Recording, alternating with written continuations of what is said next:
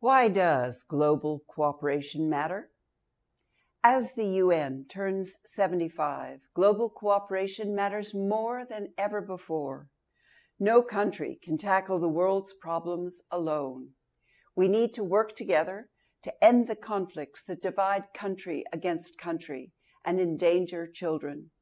We need to act as a global community against climate change. We need to bring governments and businesses together in new ways to solve health, education, water and sanitation challenges. We need innovators and we need scientists to develop new medicines, new modes of transport, and new ways to communicate.